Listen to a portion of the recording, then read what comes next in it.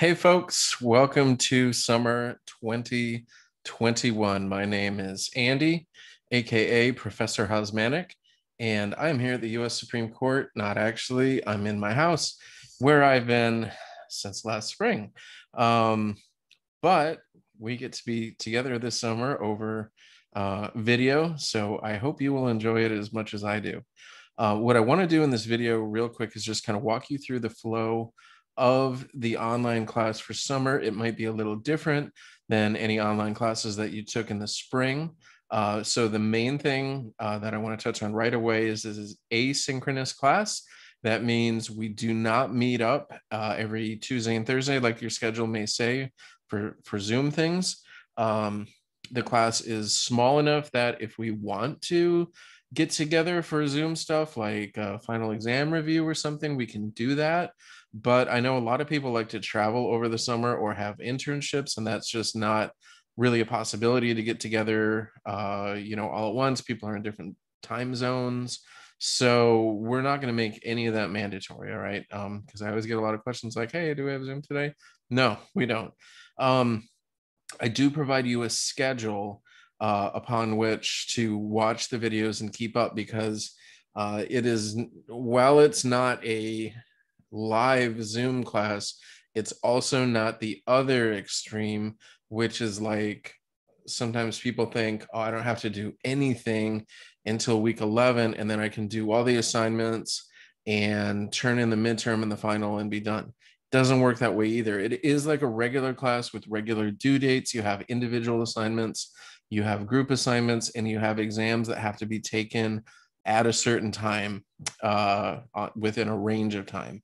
So it is, you have some discretion. If you want to watch the videos at 8 in the morning or 8 at night, you can do that, but you don't want to just wait until everything is overdue and then try to turn it in because you'll find that's not possible.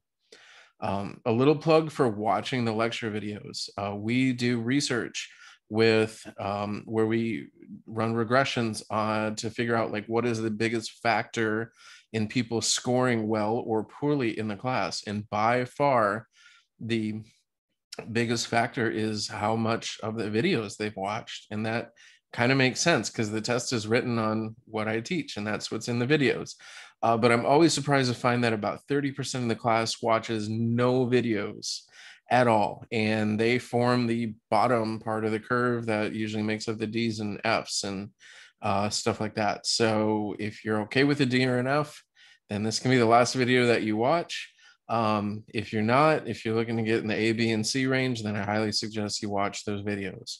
The textbook I am marking as optional for this summer. I think it's helpful, but we've also had a lot of problems getting it printed and sent to people. It is at least theoretically available at Iowa Book, but we've just had a lot of problems getting them to actually send it to our students who order it.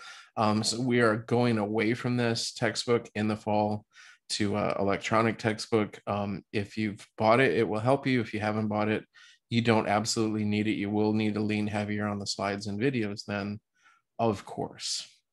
All right, so let me share my screen now, and we're going to go through just some of the features of the class.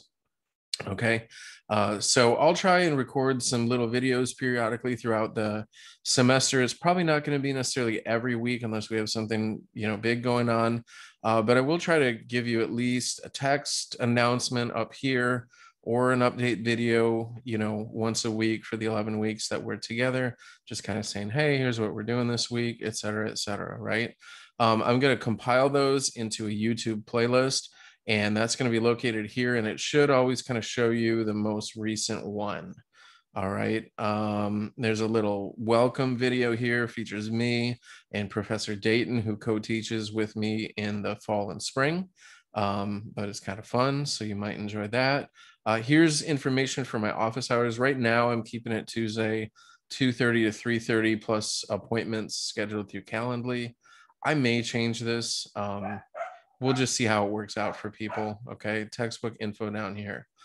So how you get into the class. The modules for the class kind of form the procedure to get through. but the actual official schedule is on the syllabus, right? So let's take a look at the syllabus. If you click the syllabus thing over here, it's going to show you the course summary here, and then a click here to see the syllabus. And so if you go ahead and open that up, see it's 16 pages. We're going to have a lot of boilerplate stuff, but please do read through this because it's important. Kind of tells you, you know, what the graded assignments are and what the expectations are. When you get down here to the course calendar, this is the really important information for you to have. All right. So it's going to give you kind of, when we're on campus, I teach this course in a Tuesday, Thursday format. I'm trying to kind of keep that same feel, even though we're not on campus for this. So I have kind of the week number and then like how you ought to split up your time that week in a kind of a Tuesday, Thursday fashion. Okay. Obviously, unless it tells you something's due that day, you have some flexibility, but this will help you keep pace. So I do have a syllabus quiz, and I'm going to go tune that up right after this to make sure I don't have any old information. I just realized I might need to tune that up. But once you pass that, you can take that as many times as you want. Once you pass it with a perfect score of 10 out of 10, then you can move on to the further modules. Okay.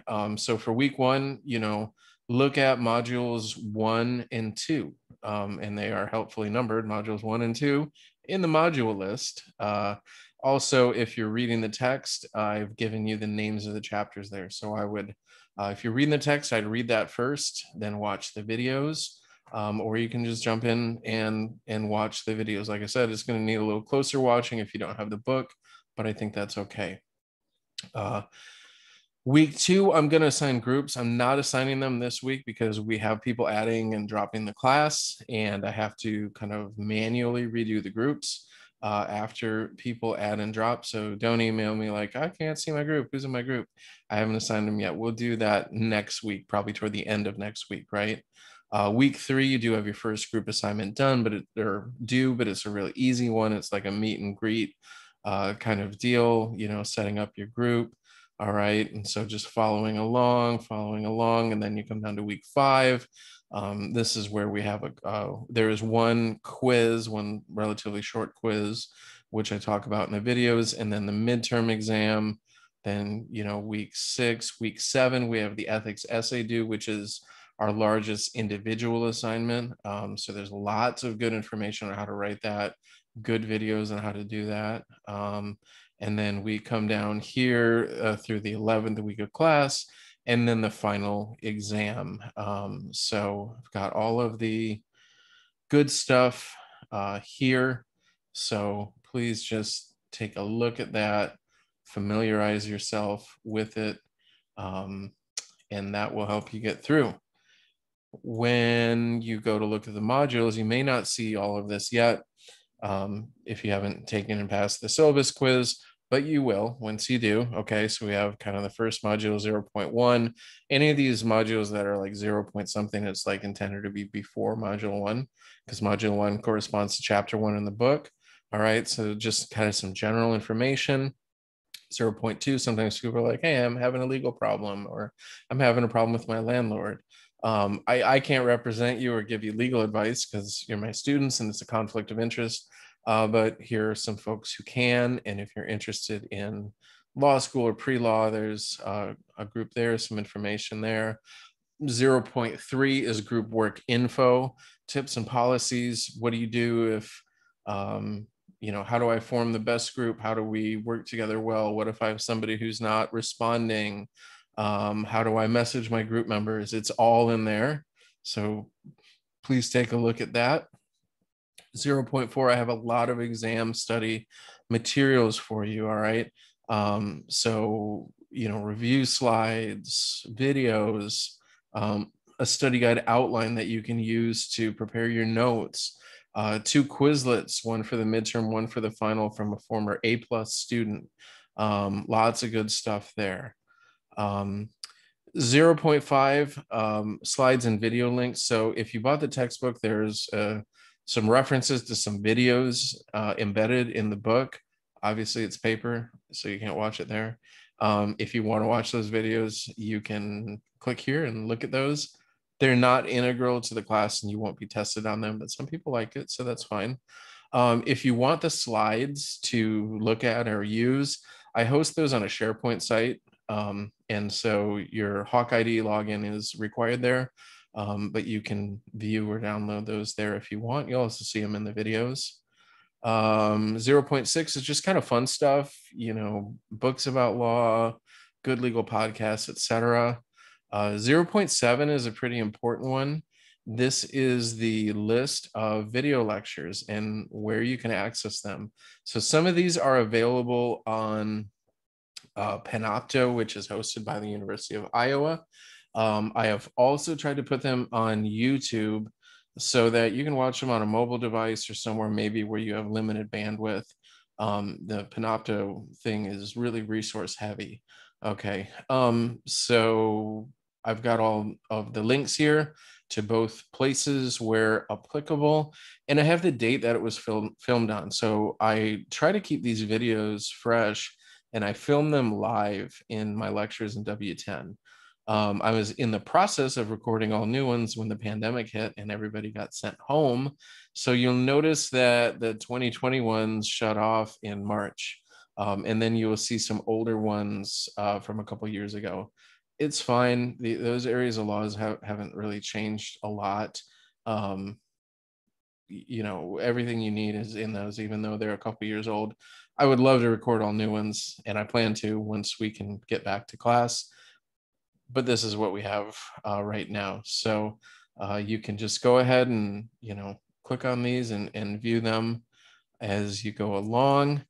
After 0.7, we get into the actual substantive modules. So module 1, module 2, slides and reading. Some of these modules I have some recommended reading, some is kind of optional. Again, these are hosted on the SharePoint site, so you need to use your Hawk ID and password to log in. But you can go through and access those. And then you see this goes all the way down through module 15. And then we have a totally optional but awesome series of interviews and guest speakers and things that folks that we've interviewed or talked to in the past couple of years. We have a U.S. Cabinet Secretary, Justice of the Iowa Supreme Court, State Auditor, former Assistant Attorney General. We have the Lieutenant Governor, and then we have a prominent researcher in wrongful convictions. So kind of neat stuff. You can watch those and have some fun with that. All right, so that is the module structure. Again, just kind of check the home site, make sure you have your announcements set to notify you by email if I post something here.